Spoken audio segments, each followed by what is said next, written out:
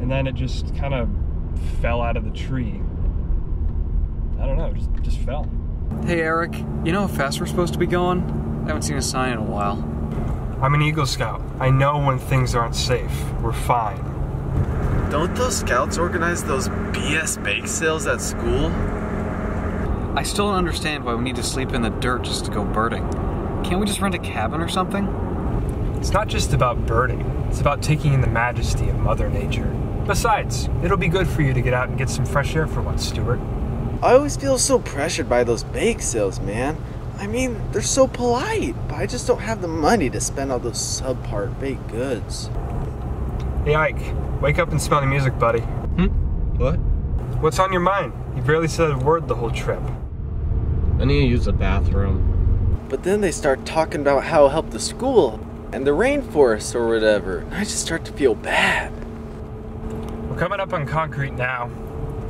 Oh, I heard there's McGilroy's warblers around here. Aren't you guys excited? I just hate those bake sales, man.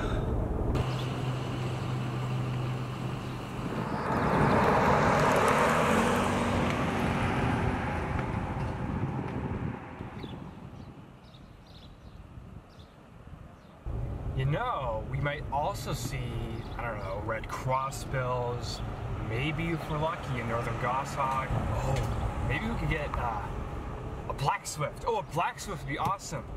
You guys hear me? Are you guys excited? Black swift would be awesome.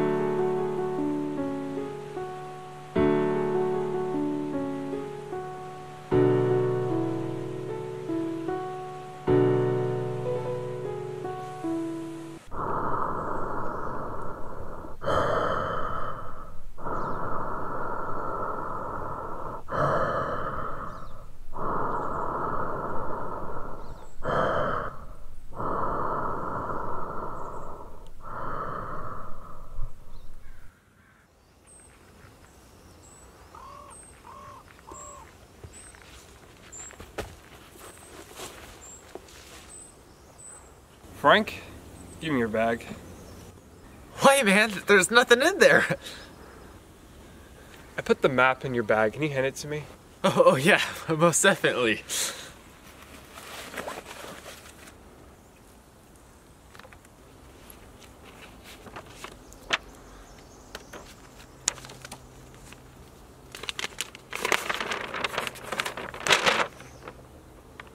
Mind cluing us in on the plan, Ranger Rick? I heard of an old rope swing around here, but it's not marked on the map. Then why are you looking at the map, dude? Because maybe if I look hard enough, I'll find it.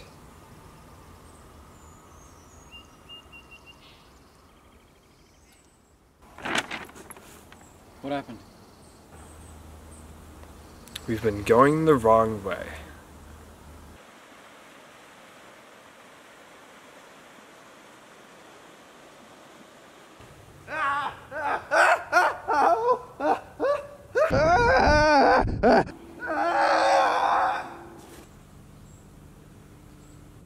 See anything yet?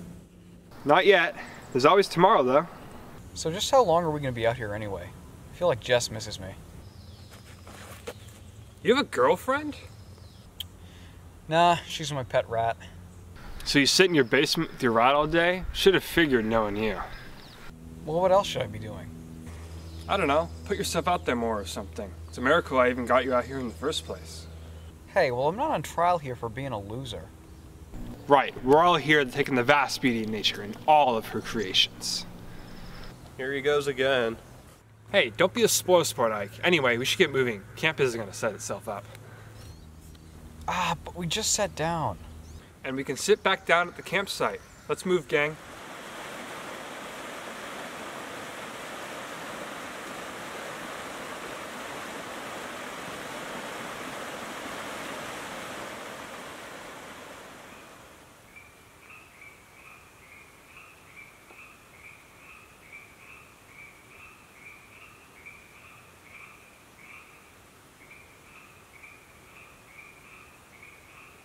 Man, you didn't even bring a lighter? That would ruin the authentic experience of roughing it in the great outdoors. How are we supposed to make a fire then, dude? Take a tip from Mother Nature. Just rub some sticks together. No way, man. Go rub your own sticks together. Relax. We don't need a campfire. We tell campfire stories. Oh, great. Ghost stories. Except this is no ghost story. It's real, local history. I picked it up from some birders around here. Is our campsite haunted or something? In a way.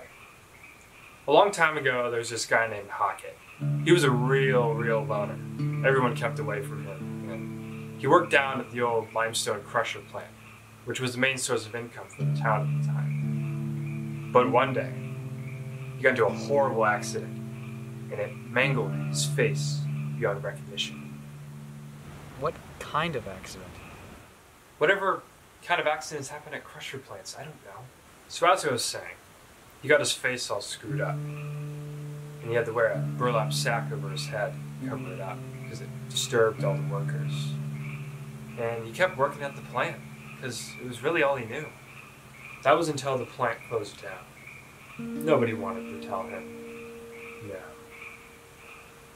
But one night, when everyone had gone home, his boss broke the news. Hockett snapped, and he cut his boss's head clean off. Then he escaped into the surrounding woods. So where's the crusher plant? All the way back in town? Nah, it used to be up around here, until it was abandoned and left to be consumed by the woods.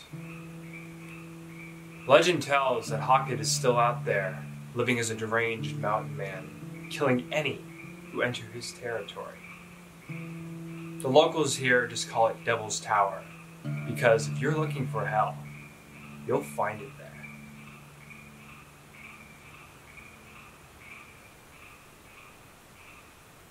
Wait, so he went psycho because he was out of work? Seems like an overreaction. Sounds like he was nuts from day one, man. Don't worry, guys. It's just a story. I don't know, man. If we don't watch out, old Baghead might get us. Whatever, guys. I'm just gonna go take a piss. I'm gonna go get some firewood, man. It's getting too cold out here. Good story, Eric. Is that whole thing true? Probably not. Besides, we can take him. You expect me to fend off a serial killer with my pocket knife? No, but I expect you to help me set up the tent. Come on. That I can do.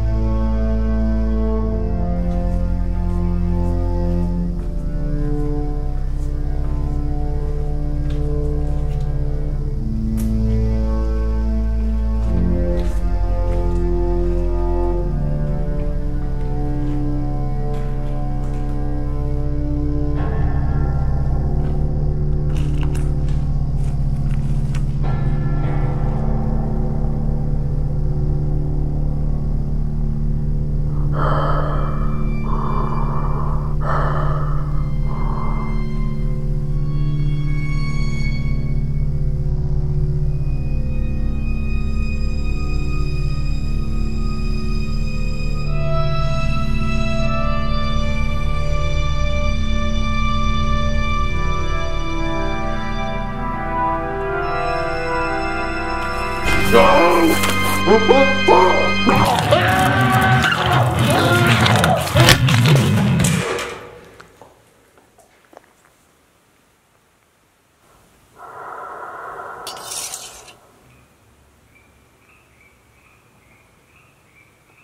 starting to get worried.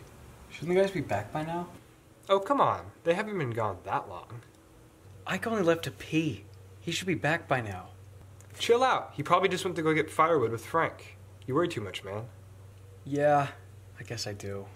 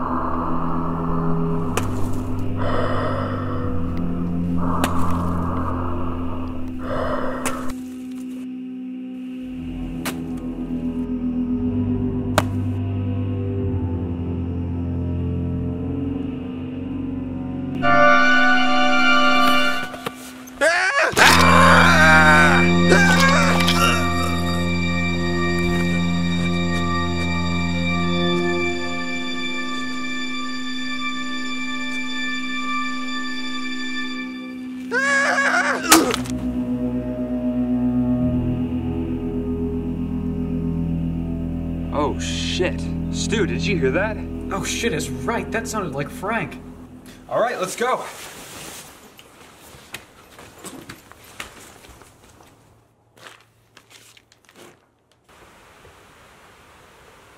Ike!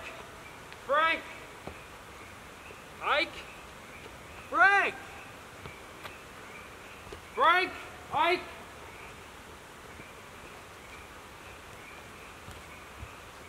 Ike! Frank! Ike! Oh man, this is bad. Calm down, they couldn't have gone far. I think we should search individually so we can cover more ground. Split up? Are you crazy? Something is really wrong. We can't afford to waste time. Let's be back here in 15 if we don't find anything. I really don't feel good about this, Eric. It's fine. I'm an Eagle Scout, remember? Oh, man.